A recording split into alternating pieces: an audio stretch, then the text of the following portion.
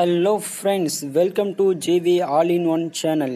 இன்றைக்கி நாம் என்ன பார்க்க போகிறோன்னா, ஆம்பியன் மோடை எப்படி எனேபிள் பண்ண போகிறோங்கிறத பார்க்க போகிறோம் ஃப்ரெண்ட்ஸ். இது வந்து MIUI லெவலில் வந்து இப்போ அப்டேட்டில் வந்துருக்கு ஃப்ரெண்ட்ஸ். இது MIUI லெவலில் மட்டும்தான் சப்போர்ட் ஆகும்னு பார்த்துக்கிட்டிங்கன்னா அப்படியெல்லாம் இல்லை ஃப்ரெண்ட்ஸ். எல்லா மொபைலுக்குமே இது சப்போர்ட் ஆகும்.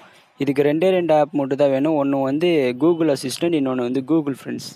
வாங்க இப்போ வீடியோக்குள்ளே போகலாம்.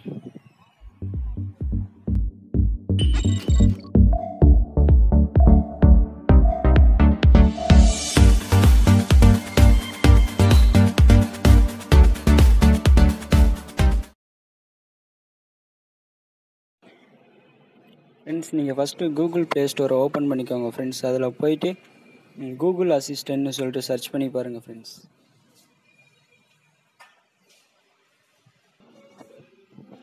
அதுக்கப்புறம் அந்த ஆப்பை இன்ஸ்டால் பண்ணிக்கோங்க ஃப்ரெண்ட்ஸ். அப்படி ஆல்ரெடி மொபைலில் இன்ஸ்டால்டாக இருந்துச்சுன்னா அது அப்டேட்டில் இருக்குதான்னு செக் பண்ணி பார்த்துட்டு அதை அப்டேட் பண்ணிக்கோங்க ஃப்ரெண்ட்ஸ். அடுத்தது கூகுள்னு மேலே சர்ச் பண்ணி பார்த்துட்டு கூகுள் போய் டவுன்லோட் பண்ணுங்கள் ஃப்ரெண்ட்ஸ்.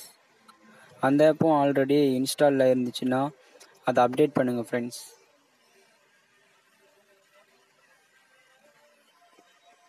இப்போ பார்த்துக்கிட்டிங்கன்னா ஃப்ரெண்ட்ஸ், என்னோடய மொபைலில் iOS தீம் தான் அப்ளை பண்ணியிருக்கேன் ஃப்ரெண்ட்ஸ். இது வந்து MIUI லெவலில் மட்டும்தான் சப்போர்ட் ஆகிட்டு இருக்குது ஃப்ரெண்ட்ஸ். இதுக்கான ஒரு செப்பரேட்டான வீடியோவும் நான் அடுத்த வீடியோவும் போடுறேன் ஃப்ரெண்ட்ஸ். நீங்கள் அதை பாருங்கள். பார்த்துட்டு எப்படி நம்மளோட மொபைல்லையும் ஐஃபோன் ரேஞ்சு கொண்டு போகலாம் அப்படிங்கிறத அந்த வீடியோ மூலமாக பார்த்து தெரிஞ்சுக்கோங்க ஃப்ரெண்ட்ஸ். மற்றவங்களுக்கு பார்க்கும்போது அது ஐஃபோன் மாதிரி தான் தெரியும் ஃப்ரெண்ட்ஸ். ஆனால் அது நம்மளுக்கு தான் தெரியும் இது ஐஃபோன் இல்லை அப்படிங்கிறது.